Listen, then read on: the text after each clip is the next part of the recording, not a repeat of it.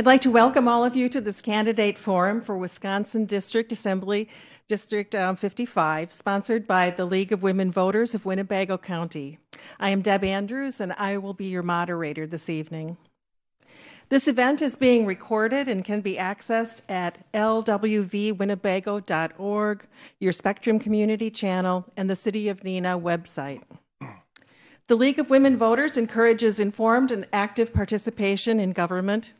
Our mission is to inform citizens about major public policy issues and about candidates seeking office. We do not support or oppose any political party or any candidate. Wisconsin Assembly District 55 includes Neenah, the west side of Fox Crossing, the towns of Neenah and Clayton, the southeast corner of the town of Greenville, and the southwest side of the town of Grand Chute. Our timekeeper for this evening is Connie Canitz down below, and she will signal the candidates about how time is progressing. Thank you for keeping your answers short so we may cover as many questions as possible. We already have quite a stack accumulated. If you go over time, I will stop you. And audience, your questions are welcome. If you haven't already submitted a written question, we ask that you do so. Raise your hand if you have a question that's filled out on one of these sheets, and one of us will come around and pick it up. Your question must be for both candidates, and we reserve the right to reword questions for clarity and brevity. A ground rule for the forum is that any demonstration of support or opposition to the candidates or their positions will be out of order. We wish to get as many questions as possible to help voters learn about as many issues as possible, so please remain respectful. Our two candidates for this evening, in order selected by a draw, are to my immediate right, the incumbent Representative Mike Rohrkast, a Republican, and his challenger, Dan Sherrill, Democrat. Welcome both of you. And audience, thank you for attending tonight. Let us thank both candidates with our applause. Thank you. Thank you. And we thank also the City of Neenah for allowing us to use their facility. Now, each candidate will have 3 minutes to make an opening statement. And again, by the draw, Mr. Rohrkast, you will start first. Great, thank you. Thank you to the League of Women Voters for coordinating this event, and thank you for everybody who showed up. As mentioned, my name is Mike Rohrkast. I am finishing my second term as your state assembly representative in Madison. I'm on the state budget committee, which is probably the most, probably has the most work of any of the committees. We have to work on the governor's proposed budget. We make many changes to that budget, and then eventually we have to shepherd that through both houses of the legislature. So my second term was very busy in that process, and I hope to continue that in a third term. In general, I think that there's tons of good things to talk about in the state of Wisconsin. We have record low unemployment. More people are working than ever before. We have wages going up significantly. We have 90 to 100,000 open job positions in the state right now. Everywhere I go here in the Fox cities, whether it's to a manufacturer, a hospital, a doctor's office, a not-for-profit organization, by the way, I'm on the board of 2 not-for-profits, all of them are struggling with the same thing. They can't find enough qualified people to fill open positions. So that is one of the 3 key things that I want to continue to focus on. I was able to have a bill passed that focused $7 million of money to help address the attraction and retention issues of the state. I also, though, want to continue focusing in 2 other areas. Healthcare is one. I hear from many people that healthcare cost and healthcare prevention, early diagnosis is critical. I have worked on several bills, but there's more that I want to continue to do. That would also include mental health services as well, particularly school-based mental health. The last item that I think is imperative that we fix is a long-term transportation funding system. I've already volunteered, I don't know if that's a good idea or not, but I volunteered to take on transportation if I'm reelected and put back on the Joint Finance Committee.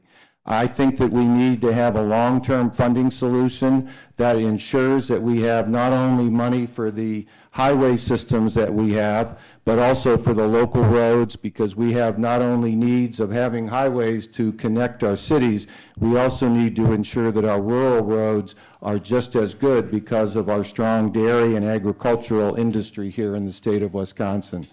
So healthcare, transportation, and continuing to address getting more qualified workers here for open positions, those are the three key areas that I hope to continue to work on in the next legislative session. Thank you.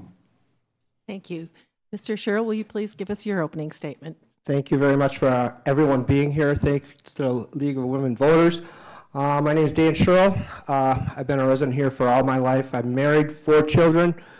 I worked all my life here at a place called American National Cane and Bemis. I was a millwright and a pipe fitter, and I retired there recently, and this was not going to be my second job.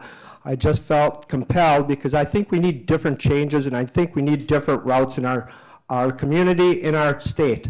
And what I would propose to do is, my biggest main concern is the money in politics.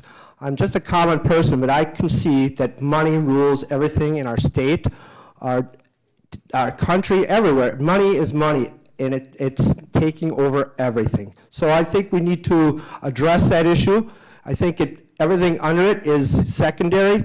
Until you get that out, we will not have our democracy back.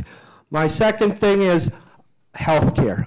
Badger care, I think we need to Badger care for everyone in the state. We need to fix our health care, not just talk about the prices of our health care. We need to actually fix it, and that would make a good go of doing it. Education, I think we have done disservice to our educational system. I think it's a basic for our society. I think we need to address it in ways that we are not doing right now. Green energy, I think we should have been doing green energy for many, many years. It's important to our future generations. So that is a big push for me. And I'm a proponent of cannabis. I think we should legalize it for medical. I think there's very, very good things to do with the cannabis. And if it makes sense, let's put it on the table and see if it makes sense to recreationalize it. I don't want to cause problems in the state, but I think other states have good history of the income it generates, and some of those states actually have surplus. So those are my agenda items, and they're the talking points of my campaign, and not necessarily everyone is agreeing with that, but you know what? I think we need to be bold in our direction here. Thank you. Now we'll begin with the audience questions, and some questions were submitted online earlier. And this question relates to federal aid. Will you support accepting federal aid if it is offered for transportation and health care and other purposes? And this time we'll have Dan Sherrill go first. I guess I wouldn't understand why we wouldn't take it. I think there's a lot of good uses we could use it. We could use it to fix up our health care for sure. Our roads are are crumbling. I can ride my bike out in the country and in the city, and those roads are actually, some of them are turning to gravel. So I surely would accept any money that the federal government would give us.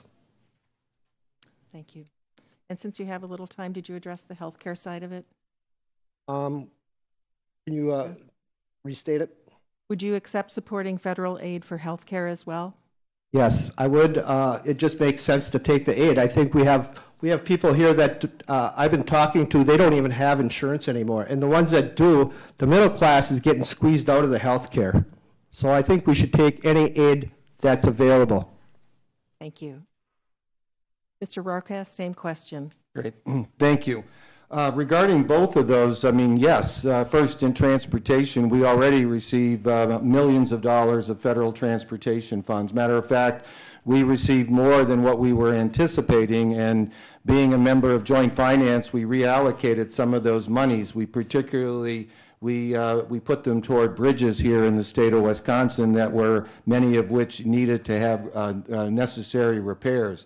So we are already maximizing what we can get with federal dollars, and we received more from the current administration than we have in the past. Regarding health care, we also in this last session actually passed a law where we tapped into Medicaid funding for reinsurance of people who are on the exchanges in order to try to lower the cost of the premiums for health insurance if they're getting health care through the exchange. This wouldn't affect employer plans or people on Badger Care, but we took federal dollars, put state money to it, and actually got about, I think, 2-to-1 federal to state. And we were able to put a reinsurance plan in place. We actually had a provider who left the exchange because it wasn't viable under the ACA. They've actually come back into the state of Wisconsin. So there's actually, because of what we did, there's more competition, and there's going to be either lower increases or actually decreases in some of the premiums that people on the exchange will have. Thank you. Thank you. And we will start with Mr. Rohrkast again on this one. And this question is a two-part question about school vouchers. What is your opinion of school vouchers, and do you support holding private voucher schools to the same standards as public schools? I do support school choice. I have from the time that I started running. I think that the solution for education is to give parents as much of a choice as they can to provide that best choice of a school for their particular child. I have two sons, and we utilized both private schools, we utilized public schools, and we utilized a public charter school. Those were the best choices for our kids. We also, actually, for our younger son, used the public and private. He had he was a special ed child early. He had speech reading issues. And so we actually saw how the private school that he was in worked with the public school, and now he's, of all things, a musical theater major at UW-Stevens Point.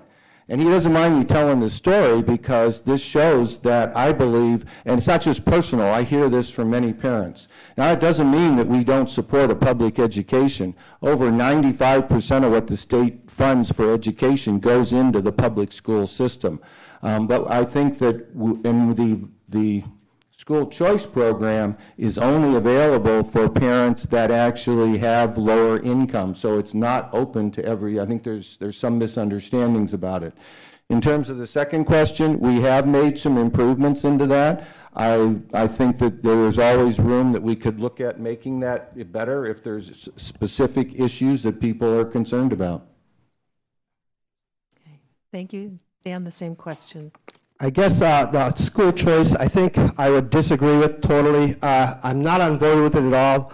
I see and read that we are supporting those schools, and there's 70% of the people already in that voucher system already were in that private school. So this was not supposed to be operated this way. It was supposed to help the poor people have a choice in Milwaukee, and we have expanded it so far. We are actually taking money out of our school systems and hurting those individuals. As for the special education, we are actually have not funded our special education, increased it for up to a decade, and those costs still went up, and the kids are still in that school. How those services are getting cut. So I would not support even holding their feet to the fire, because I don't think we should be doing it at all. I think we should be sticking our money in our public schools, and if we got a problem with them public schools, then we need to address that issue and find out why they're not working, not putting more money in another school system. Right now, I think we are trying to support two school systems, and we have no transparency, and I think that's very wrong. Thank you. Thank you. And Dan, you'll go first on this one. This is a question about e-cigarettes and teenagers. Annually, 2,600 Wisconsin kids become new daily smokers, and nearly 1/3 of Wisconsin high schoolers have tried e-cigarettes. The FDA recently labeled cigarette use among children an epidemic. What are some concrete steps the legislature can take to see those numbers decrease? I'm not real familiar with it, but I would not support anything that's got to do with that, because I think e-cigarettes are just as bad as regular cigarettes. And I think it's probably a fad, and it just kind of leads into maybe a slight addiction. But I think maybe we need to raise the law or the age limit on that, or look into different ideas on it. I'm not positive. And could I just clarify that you said e-cigarettes or regular cigarettes? That's what I'm sorry, I didn't hear it correctly. E-cigarettes. Okay, great, thank you. So with e-cigarettes, I think that there is an opportunity to look at regulation. There's still, I think, a lot of unknowns about e-cigarettes in terms of their impact, and particularly on youth. So I do think that we should be looking at regulations, whether that's age, the placement of those in behind the counters, but there's also, I think, funding for education too. The biggest reason that I believe that we really stopped the smoking problem was we started funding more education that smoking is hazardous to your health. And that's really what turned that tide around, I believe anyway, from going, and I grew up during when cigarettes were very legal, as some people in here did, and some wouldn't even know that you used to be able to smoke them anywhere in your office, on a plane, whatever. I mean, I remember those days, and it was awful, so we don't obviously want to go back to those days. So we have to be very careful about the e-cigarettes for health reasons. Some of the larger companies are starting to regulate, I guess, quote unquote, regulate themselves. So Altria recently did that. They are starting, and I'd have to look at the specifics, but they're starting to put their own restrictions, but I don't know if that's going to be enough. Again, we have to look at what's best for our kids, and if these are being marketed to youth, and we don't know the health effects, we have to figure out what to do at the state level to ensure that that doesn't happen. Thank you. Thank you. And Mr. Rourke, this is another healthcare question. We'll start with you. According to America's Health Ranking in 2017, the state of Wisconsin ranks 47th in combined state and federal public health funding per capita.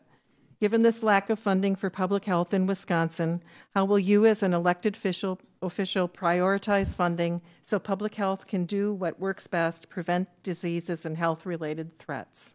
I'm sorry, could you, the first sentence, you repeat? According to America's Health Ranking in 2017, the state of Wisconsin ranks 47th in combined state and federal public health funding per capita. Okay. I guess I'm not sure. I guess I'm not sure the question, public health funding. I mean, the status of Wisconsin's healthcare system, the state's healthcare system is one of the best in the country, actually, in terms of outcomes and results. We could do better in terms of cost, but the outcomes in the state of Wisconsin has always been extremely high.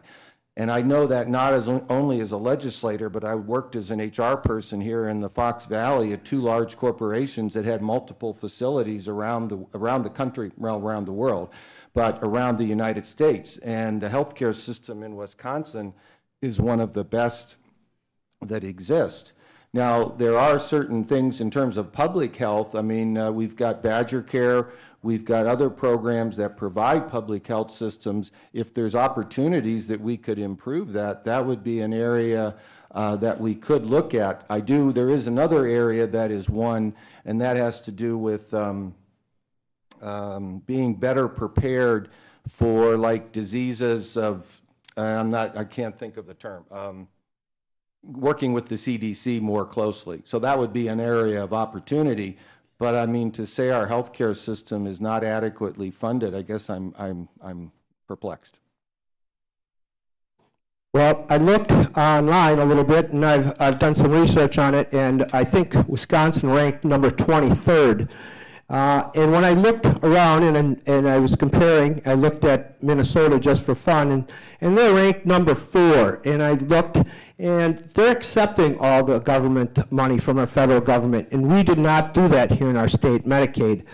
And I question why we didn't do that. We have many people that are not insured here because of that move. So I think we should do that. I shouldn't think we should take that money from the government. I should even think we should take our own money. I would rather have my tax money go to funding for for health care in the state than it goes to big corporations or tax cuts for the rich. I think we need to do a better job at this. I think we need to take care of our people here in our state. So when I look and compare, there's different ideas between Wisconsin and Minnesota. Minnesota is a progressive state, and here in Wisconsin, we seem to have gone to a conservative state.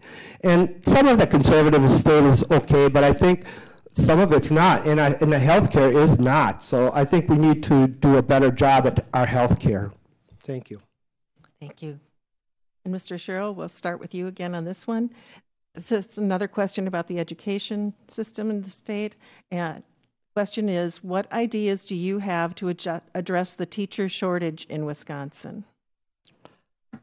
Well, the teacher shortage here has, I think, been caused by Act 10. And I think we need to address that Act 10. We have made Wisconsin a very not welcome place for teachers, and even sometimes I think for workers. So I think we have a shortage here because our work environment is not what it should be. We have attacked our teachers, and when you attack a teacher, you're attacking a pretty good group of people. So I think we demonized them. I think it was wrong. I think we need to welcome the teachers. Our teachers are teaching our kids our basic society. It's our building block here. And we need to address that. So I think we need to welcome teachers, not demonize them. So that would be my point. Thank you. And this question, I believe we start with Mr. Rohrkast on this one. Yeah. I'm sorry. Could I'm you sorry. could you repeat the question? Sure. Because I guess I'm sorry. What ideas do you have to address the teacher shortage in Wisconsin? First, I just want to say my younger son is only 2 years out of a public high school, and I know many of the teachers at that public high school, and to say that they feel demonized is a stretch. But I'll go on record to that, and I'll say that I'll also add that they provided my son and many other people an outstanding, fabulous education. Our public school systems are some of the best in our country. Still are some of the best in our country. And I have very recent experience with a public school with my own child, and I don't know that what other example can be better than that. In terms of the teacher shortage, yes, there's a shortage of all positions. In terms of teacher shortage, there's, I think, several things that we need to be doing. There's particular shortages in math and science. We need to be working closer with the middle schools and encouraging kids to get interested into teaching, going into the STEM fields, not just for practicing in engineering or in healthcare, but also to translate those skills into teaching. One of the bills that I mentioned earlier was to help attract and retain people in the state. Part of that money is being used to do outreach to the graduates from the UW system that are no longer in Wisconsin. We are outreaching to them to try to encourage them to move back. We are also proactively going out to the military bases to encourage people coming off military service. Now, they may not have education degrees, but they could have an interest, and there are already programs that they could go back to school to get their education degrees. So that's what we need to be increasing the pool of people that are potential teachers, and if they don't have the right credentials, then we need to be either using the existing programs or expanding those existing programs, either with need-based or scholarship-based programs to get people to go into those high-demand fields, particularly math and science is the ones that are hurting the most. Thank you. And Mr. Rohrkast, we'll start with you again on this one. This is another question about teaching, and it's about school violence. What are your views on arming teachers as a possible solution to gun violence in our nation's schools? I don't think arming teachers is a very wise idea. I think that having armed resource officers that are basically police officers in the schools, that would be a school's decision. I don't think that we should legislate that they either should do it or not do it. A lot of local high schools here in the area have those, but they have to have a significant amount of training. So I would rather leave that up to each school's district if they choose that.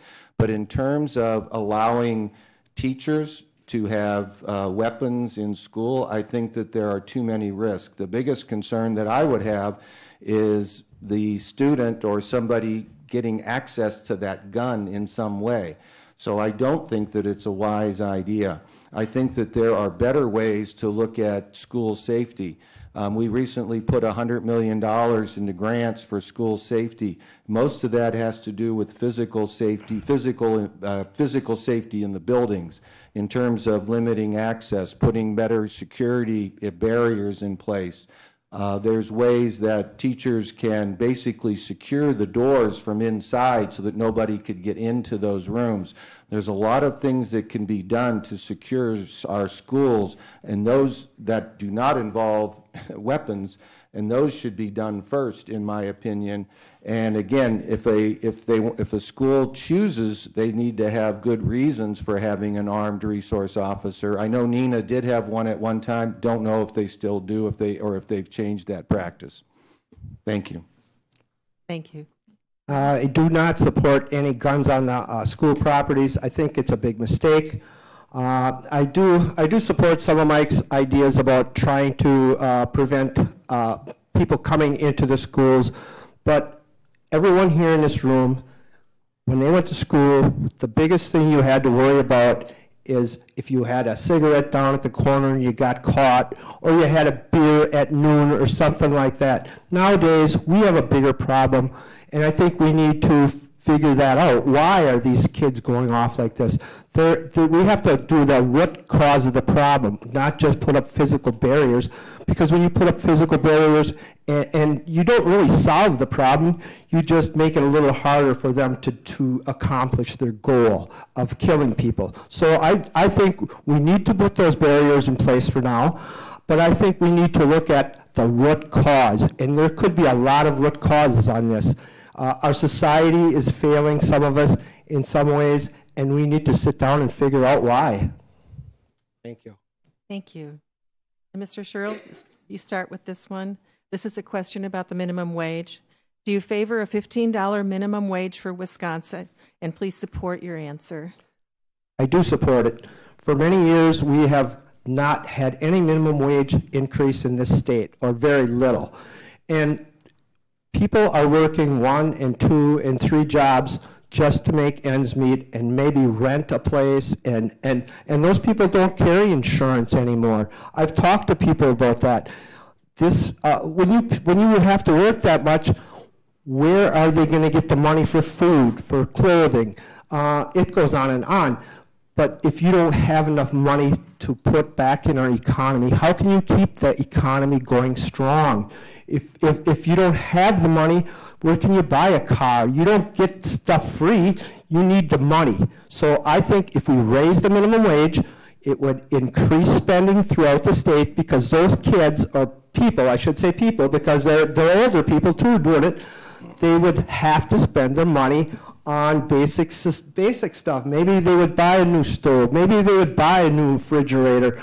I've seen people, they're pretty destitute, and you don't really see it in this city as much as you do unless you start walking doors and talking to a lot of people. So I support $15 an hour, and I don't even think that's really a livable wage anymore nowadays. So you'd almost have to have 2 jobs at $15 an hour to make a decent living. Thank you. Mr. Rourke, same question. Okay. I think the market is basically the best determinant of what wages should be, with some floor, so I could not support a $15 an hour minimum wage. I think when you look at almost all of the reputable studies, it shows that it leads to higher unemployment and lower hours. One of the economics professors at UW-Madison has studied this extensively and has said that basically it does not provide the economic benefit that many people think that it does. A couple of just, again, the job market right now is so hot for all different jobs. It would be very hard not to find a job for $15 an hour. Hobby Lobby is hiring $15.70. That's on their board, full benefits if you work full time. Zebra Technologies, a printing company up in Greenville, starts high school students 18 years old at $14 an hour, plus benefits, 4 weeks vacation first year. Right out of high school, they'll send them to the technical college. Within a few years, they'll be making over $20 an hour. There's multiple job opportunities, whether it's at Pierce Manufacturing, Oshkosh Corporation, Menasha Corporation. If they go into the healthcare field, Apple Computer wants to expand training here in the state of Wisconsin. They've met with me as a member of Joint Finance. They want high school students to get special training in developing apps, the apps that are on iPhones or any phones, but they're business application apps that companies use. And these positions will pay $50,000 to $70,000 a year. So I guess I think what you will do is you will hurt high school students, that entry-level worker that works at Subway, at McDonald's. They will not hire those people at $15 an hour. What they will do is they will automate those front teller jobs, and then those jobs will be gone forever. So I think that we should let the market determine wages in general. Thank you. And Mr. Rohrkast, you will start with you on this question, which is about pre-existing conditions. It says, our current Attorney General, under the auspices of our governor and Republican legislators, has filed a lawsuit with other states that would end the current protections regarding pre-existing conditions for insurance purposes. Do you support this effort, or would you work to end the lawsuit? Those are two separate items. The lawsuit has to do with the Affordable Care Act in general, which has a pre-existing protection provision. In the Assembly, we actually passed a state law that protects people with pre-existing conditions in the last session. If you go into the record, we actually did that. We pulled it as a budget, we pulled it as a motion on the floor, and it was voted in by Republicans. All the Democrats voted against it because, I can't say why they voted against it other than for political reasons. But in the Assembly, we actually voted for protecting people's pre-existing conditions. Personally, I'm supportive of that. Like I mentioned, I'm an HR person. We got rid of pre-existing condition clauses in private industry 20 years ago on our own because we couldn't recruit people otherwise. So, very few companies even would have them, even if they were allowed to be used, they wouldn't even use them because it would significantly hurt recruiting here into the area.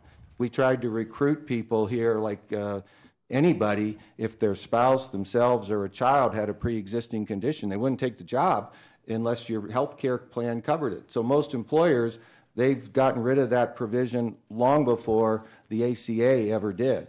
So, but it's good public policy, though, to protect people with pre-existing conditions. That's why we did it in the Assembly.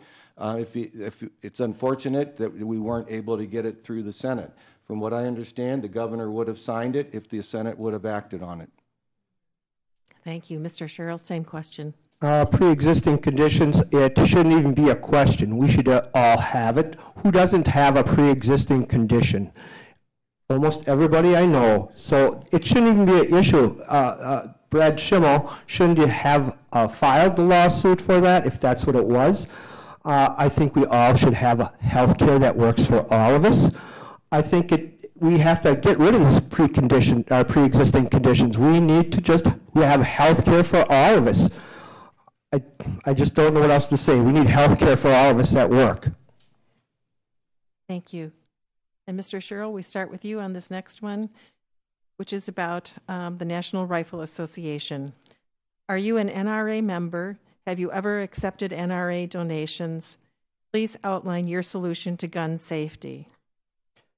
I am not an NRA member. I have guns. I support having guns. I'm sorry, what was the rest of the question? Can you repeat it, please? Have you ever accepted NRA donations and your solution to gun safety? I have never accepted any contributions. Over $250, and that's from individuals only. So I think that's important. I think we need to look at the gun issues. I thought it was a mental health issue, but it's really not a mental health issue. It's a multifaceted problem with guns in our society. We need to, I think, have gun-sensible laws, and I don't even know if those are going to work very good. I think we need to study this area immensely. We have a gun craziness in this country, and I don't think it's going to go away. I think it's we need to address it. I don't know how else to say that. We just have a crazy people that want guns, and they're just gun happy, and that's okay because that's our amendment. Thank you. Thank you. Mr. Rourke, same question. Great, thank you. So just from the beginning, I am an NRA member, have been and currently am. In my first term, I believe the NRA did give me an initial contribution. I haven't received anything, nor have I solicited any contributions from their PAC.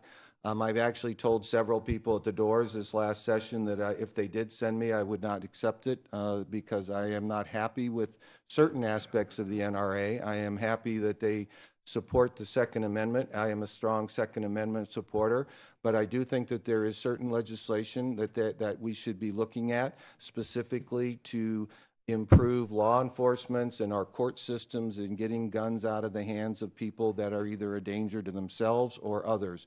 There's model legislation that Florida just passed, that Indiana has passed, that we should be looking at that would give, again, law enforcement and courts better opportunities to remove guns from people who are identified as potential threats, again, either to themselves or others. That should be the first thing that we should be doing, and I don't know that the NRA would be supportive of that. And if they're not, then I don't want because I think that sometimes they need to be willing to compromise on some of their Second Amendment points.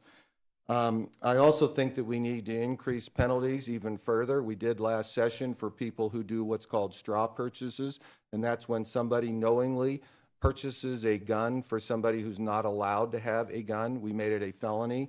So if person A buys a gun for person B, who is a convicted felon that is not allowed to have a gun and knows that, it is now a felony for that person to buy that and then sell that gun to that person, and they'll be going to jail. We need to be looking at better ways of improving our laws to ensure that people aren't getting around the systems. Many people are not allowed to have guns for either felony reasons or mental health reasons. We need to ensure that those databases are kept up to date, and we need to make sure that they don't have access to weapons. We can't solve that totally, but we need to do everything we can. Thank you. And Mr. Rourke, we start with you with this question, which is about Kimberly Clark. What is your position on providing financial support to Kimberly Clark? I authored the bill that did support providing tax incentives to Kimberly Clark to keep those good-paying jobs here in the Fox cities, and I did it for several reasons. And I've heard from a lot of people who support it, and I've heard from people who are against it. And I think on balance, it was the right thing to do. I shifted to the side of we need to keep good-paying jobs here in the area that are long-term and viable. The other thing that I think people may forget about Kimberly Clark jobs is they are less sensitive to the economic ups and downs. We're in an economic upturn right now, but a downturn will occur at some point. And some of those jobs in other companies are going to go down, but Kimberly Clark's jobs don't go down in the economic downturns like many other jobs. So I think it would have been a disservice if I didn't do everything I could to keep those good-paying jobs here in Wisconsin. The other thing is when a company starts to reduce their footprint, meaning the number of people that they have in an area, the smaller it gets, then they just keep making it smaller and smaller. I want to keep Kimberly Clark here. They've been here over 100 years. We offered them a very generous incentive package. Maybe we could have offered them a lesser amount than what we did, but I think that we did the right thing. We erred on the side, if we erred at all, if you want to argue that we erred on keeping good-paying jobs here in the Fox cities, and I'll do that any day of the week. Thank you. Mr. Sherrill, same question. I agree with Mike and some of it. We need those jobs here, but those jobs, they're going to go anyway. If we don't continue supporting those jobs, do we support every business in this state? Where do we draw the line? I've talked to people also that support it, and I've even talked to people that work there and are mad because they are taking pay cuts to stay in their own positions at the Kimberly-Clark. So we give a multi-million-dollar company tax incentives to stay here, and then they turn around and cut their wages. Well, how does that work? Do they need more money? Where do we draw the line? Where do we get a company that says we need the money to stay here, or the little mom and pop shop that just closed down the street here? Why don't we support them all? Where is Gilbert's? Why don't we support Gilbert's? Gladfelter's? I mean, you can go on and on of the jobs that are lost here. Manufacturing jobs are not the jobs of the future. The jobs of the future, I believe, are energy jobs. Those will be good paying jobs, and they will be high paying jobs, and it will be green energy for a clean environment and a good Wisconsin clean energy. That's where I stand on that issue. Thank you. And Mr. Sherrill, we'll start with you for this question, which is about hate speech. What special efforts will you make to curb hate speech, anti-Semitic, anti-refugee, anti-Muslim? Well, first of all, this is a nation of immigrants, and hate crime, it's a hate crime. We have divided us, and we have done a very good job of dividing us. We have put labels on everybody that comes into this nation, and we all came from immigrants. We need to stop. We need to stop putting labels on things. We need to stop putting labels on people. We are dividing us, and we need to stop.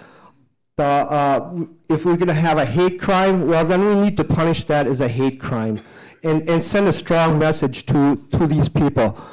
But we need to start getting along. It's just America. We have been divided, and I think we need to pull together.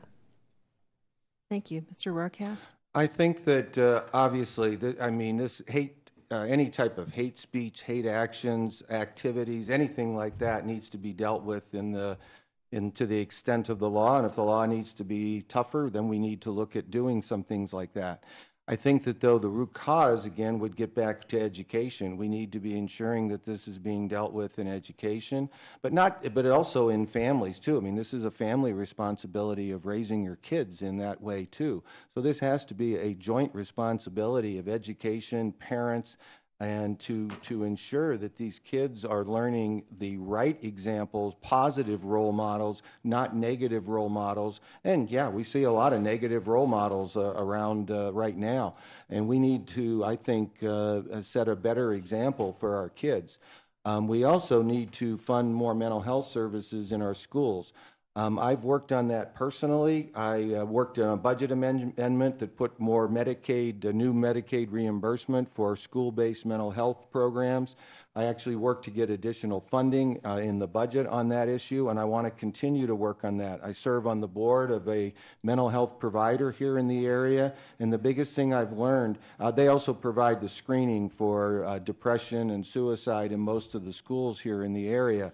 But the biggest thing I've learned is that this issue of bullying, of hate, of driving kids to possibly either mental health issues or suicide is real. And if we don't do a better job with it, both our families, and it's not just the schools' responsibilities, because I don't want to just blame the schools and dump it on them that they have to fix this. This is a parent issue as well. But we need to do more in this area, and I think that mental health services are a key area. Thank you. Thank you. Mr. Rohrkast, we'll start with you on this question about voter ID. Please explain your position on voter ID and other legislation that makes it more difficult for citizens to vote. I'm supportive of voter ID. I mean, most of the feedback that I have received from people, whether in the district or in the state, supports voter ID. Polls that we have seen supports voter ID. On a practical level, I mean, you can't rent a car without an ID. You can't rent a hotel without a hotel room without an ID. You pretty much, you go into any major city, you travel around the world. I've traveled to 6 of the 7 continents, over 30 some different countries, both in personal and on business. If I didn't have my passport, I would have been pulled away pretty darn quickly if I didn't have my passport with me at all times. That was whether, sometimes I wanted to see a passport just for me to pay for the meal, to make sure that my credit card was valid. So I guess I don't understand that why it's such a concern. If there are significant barriers for people to get IDs, then we should address those at the state level. And I'm happy to figure out if we need to put more money to that. I'd be happy to figure out better ways to improve people's abilities to get IDs if they can't get them. But I think to go backwards on a law that is, to me, is just common sense. When you have to give an ID for almost anything anymore. I still get carded for alcohol because they card everybody for alcohol at Pick and Save. So, I mean, I have to show my ID if I buy alcohol. So I guess I'm sorry, I have a hard time understanding why not to do that. But again, let's focus on getting people the ideas, and if there's barriers that need to be broken, or if there's something at the state that's hurting that, I'm happy to work on that, because I want more people voting. That's what we need to do. Thank you, Dan. I would support automatic voter registration. I think everyone should be voting. I think everyone should have that right. I think the lower class people do have a problem getting to the polls or getting a proper ID to vote. We need everybody to vote in this country to make it a true democracy. I would even support a law saying we need a voter day, just a voter day. This is the day we vote. People are off. We have holidays for everything else. Why not something like this? This is our democracy we're talking about. Why not make it available for everyone? I think we have some places in this state where there is voter suppression, and I think it's real. I don't know how we're going to deal with that, but I think voter registration for everyone automatically would be a very good start, and I would support that 100%. Thank you. And Dan, we'll start with you on this question, which is about the burning of fossil fuels. 98% of world scientists agree that the burning of fossil fuels is the primary cause of global warming, leading to climate change. Do you believe climate change is primarily affected by human beings? And how do you plan to address this critical issue if you are elected? I do believe we are in a big climate change. I think some of it's cyclable, but I also believe we are hastening that process, and in the process, we are seeing changes even in this state that I've never experienced in my life. Who remembers here not having snow year after year after year? You can't tell me something's not happening. I went to Alaska last year, and when I went to those glaciers have melted 5 miles in 100 years versus a mile in 1,000 years. So we are hastening something here, and we need to do something directly about it. And I hope we are not too late. But I think we should have been going green energy maybe 20 or 30 years ago. I was at a Blue-Green Alliance, and I wish you to look this up. It's called the Blue-Green Alliance. It's for working people that are interested in green energy, and I think it's the future. 20 years ago, I went to a conference, and they said, that's going to be the jobs of the future. Our country would be a service industry. And I thought, how can you have a country that doesn't make anything? Well, guess what, people? We are almost there. Our manufacturing jobs are gone. And they said green energy jobs, those are going to be the jobs of the future. And I think we were on that path, and all of a sudden we took a diversion from it, and I believe it was because of money. Everything is about money in this country. And we have corporationalized everything, and I think it's very wrong. We are doing it against our future hopes of our children and grandchildren, and on and on and on. So I think we need to do a green energy. You have countries all over the world going green energy. Why aren't we? It's because of money. Thank you. Mike, same question. Okay. So first, yes, I think climate change is occurring. You know, there's people on both sides of it as to how much it's being caused by us, meaning, and how much is just normal climate change that has occurred over time in a planet. I mean, if you look at the climates that have occurred well before the Industrial Revolution, there was significant climate change going back historically. At least that's for what I remember from science and geography or geology classes. So it's been happening. The question is how much and what is the right balance in terms of balancing our energy needs to then ensuring that we are responsible toward our environment. I do think that we should be looking into new energy sources, multiple energy sources, because we're going to need them for multiple things. I would disagree with my opponent about manufacturing. Actually, manufacturing is showing a resurgence here in Wisconsin, particularly in the last few years, and it is also in the Midwest. I mean, Foxconn is coming, and I know maybe some people are against that, but they manufacture, they make things. And they make television screens. They want to make screens for healthcare. They want to make screens that'll be in the automobile industry. So they're actually, they're the first, it's the first plant in the United States in years that's going to be making those kinds of screens here in the United States. So manufacturing is actually seeing a resurgence. We need manufacturing jobs.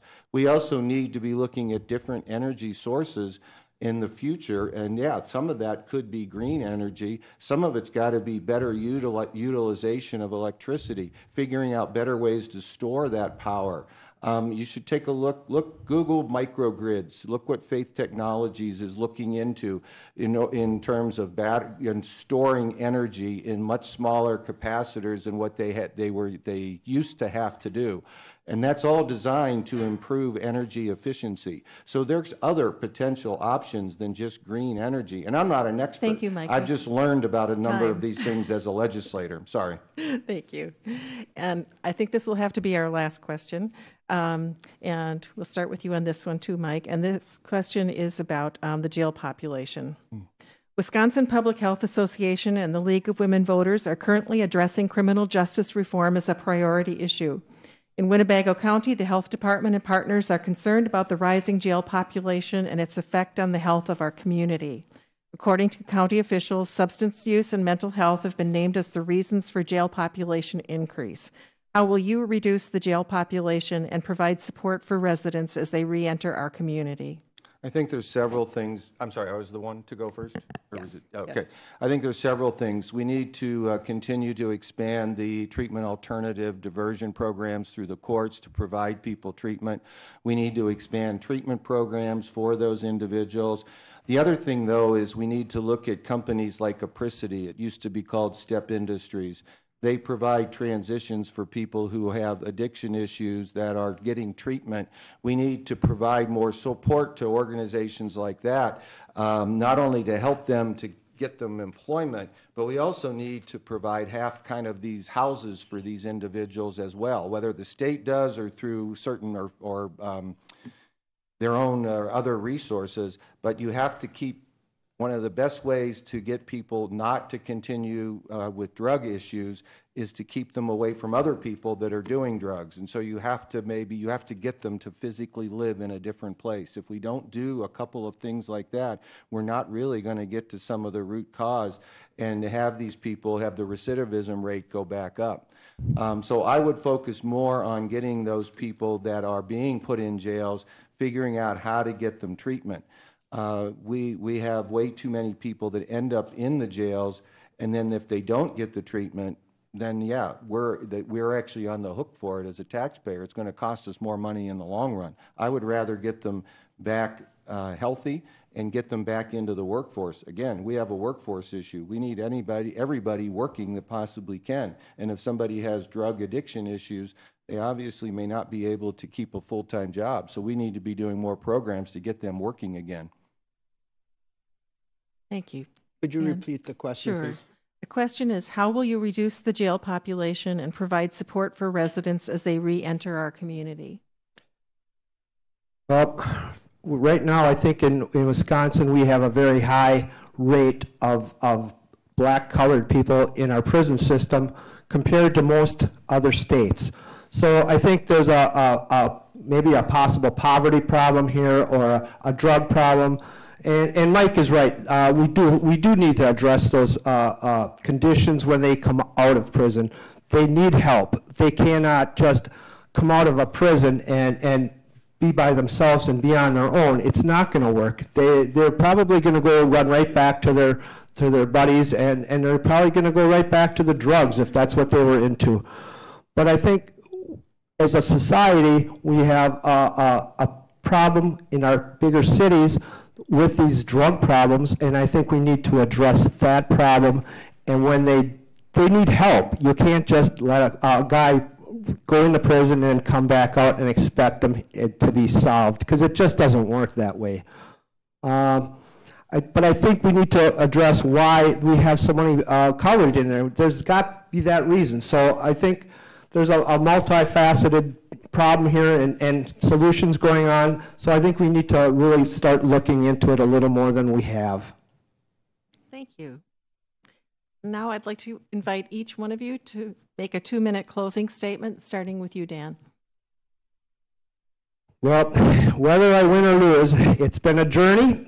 I think it's a very eye-opening journey. I think our political process is a little messed up right now. But I think it's been fun. I've met a lot of nice people. I think we can do a lot better in our state, and that's why I have chosen to run.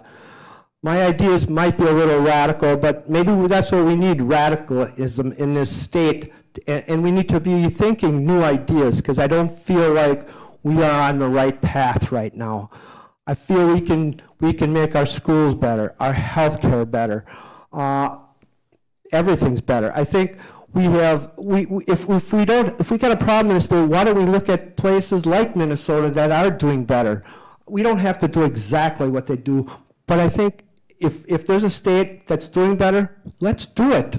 Why not? I mean, I see a lot of problems in our state, and I think we need to address them before our state gets better. But I always like to tell people, don't put labels on people, because when we label things, we divide them. We do not need to be divided anymore in the state or the country, the district. We all need common ground, and we sure can find common ground, whether you're a Republican, a Democrat, or an independent. I feel like we need to change, so that's why I'm doing this, and I think it's important. So I hope we can get support no matter who you vote for. We need to do better. Thank you very much for all your attention and time. Mark, your turn. Great, thank you. I would like to close with basically saying, I think there's several key things to think about. I want to continue the positive economic reforms that were started over 6 years ago. We need to continue to keep our taxes down, lower them where possible, both income tax, property taxes, to encourage businesses continue to grow and invest. We need to use targeted incentives to bring companies like Foxconn into Wisconsin to keep Kimberly-Clark here. We need to continue those positive policies. We also need to invest in areas that definitely will also build that, and that's in our education system. We put $636 million of new funding in this past budget from the previous budget, and that went directly into the schools and for student learning. Those are the type of investments that we're able to do by having a strong economy. We're also able to put money into transportation. We do need a long-term fund fix, but we have money to fund our roads, as been evidences by 441. Go through the zoo exchange. It's actually making progress down there. We have areas that we've improved in health care as well. We're going to lower those rates, so those increased rates for people on the exchange, by taking advantage of certain dollars at the federal Medicaid level. We need to look for additional creative ways to do that. There is a lot of good things going on in the state of Wisconsin, and I hope to continue that by working on the Budget Committee, being fiscally responsible, but then investing new dollars into other areas that also I haven't even mentioned, like elder care. We've got a growing Alzheimer's and dementia issue in the state. We need to be putting more funding into those areas. And last, I'm going to just close with, this was probably the most, I think, my most significant accomplishment, and it was a bill that an individual here in Neenah brought to my attention. She talked to me about breast tissue density, and if you don't know about it, you should probably, I would suggest you look into it. I knew nothing about it, but as a result of her, we passed a bill that actually improves women's knowledge and their ability to know more about their health and to hopefully lead to earlier diagnosis. She didn't have any money to give me. Some of the hospitals were against it, but it was the right policy thing. That's why I pushed it. That's why I fought for it. It's passed unanimously, and the governor signed it into law. That was my most significant thing that I found most personally rewarding, and I hope to do that again for you. I ask for your vote on November 6th. Sorry I went longer. Thank you. If you want to, if he wants to, I'd be happy if he would like. That's I okay. did go longer, so I'd be happy if he wants to add anything. I'm good, thanks. Okay. On Tuesday, November 6th, you may choose between Democrat Dan Sherrill and Republican Mike Rokas for Assembly District 55. On November 6th, the polls are open from 7 a.m. to 8 p.m. You may register to vote when you go to the polls on Election Day. Proof of residency is required, and you must also show a voter ID in order to vote. To find information about voter registration, polling place, and more, go to www.myvote.wisconsin.gov. And our democracy depends on you. Please exercise your right to vote and let your voice be heard on next Tuesday. Thanks to our League of Women Voters members and the City of Neenah for making this forum possible, and to the candidates for participating tonight.